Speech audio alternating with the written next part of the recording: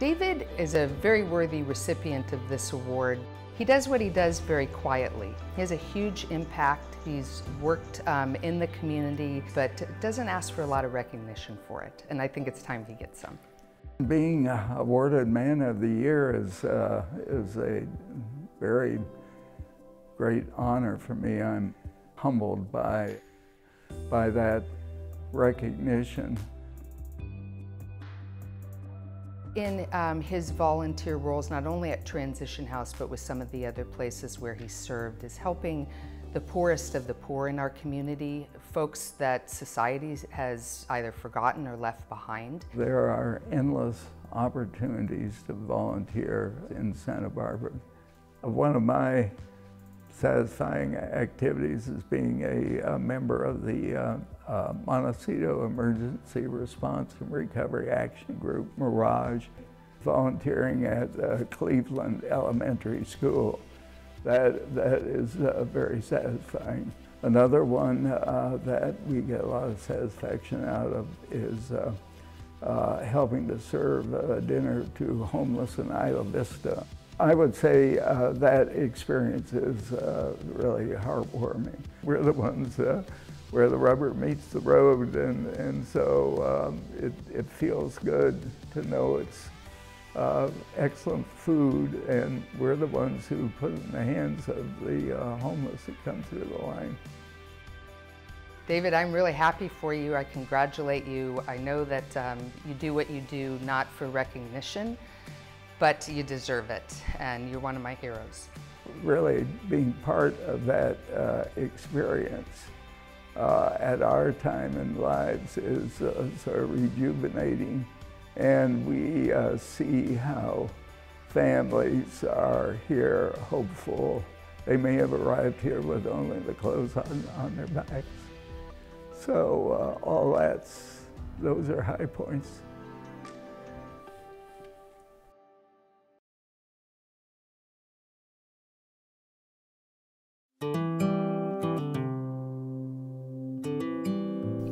Being recognized as Woman of the Year is a great honor, and joining the past recipients has definitely put me in good company. I would like to think of myself as both a philanthropist and a volunteer. And believe me, there's no better way to feel good about yourself. Jalinda is so deserving of this recognition. She has had such a broad and deep impact on Santa Barbara, from her work with the arts community, International Film Festival, Museum of Art. She has a passion for those in need and her work with the Unity Shop. And then for us particularly, her work in improving the health of our community. Jalinda is kind, caring, and knows how to understand the needs of her community.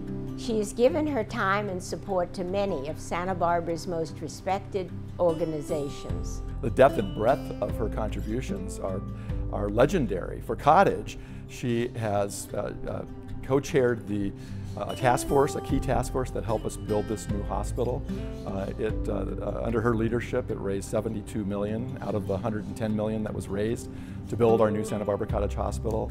She has chaired our Tierra Ball for 3 years, raising nearly $1 million for critical care services.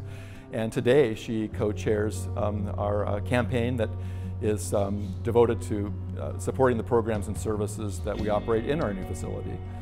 Jalinda was unique because she noticed there were many poor families, seniors and children in Santa Barbara. Because she was involved in the Unity Telethon, she learned that Unity was trying to provide a helpful support system for low-income people. She helped raise funds for the Unity Telethon, so milk, eggs, chickens, fresh fruits and vegetables could be purchased. Jalinda saw a need. She gave us hope and touched the lives of thousands. She's a remarkable person and Unity's Woman of the Year every year. If you want to be an effective volunteer, good intentions are not enough. You have to be willing to do the work. If you are thinking about volunteering, I encourage you to do so. It will change your life, nourish your soul, and who knows, You just might be the next Woman of the Year.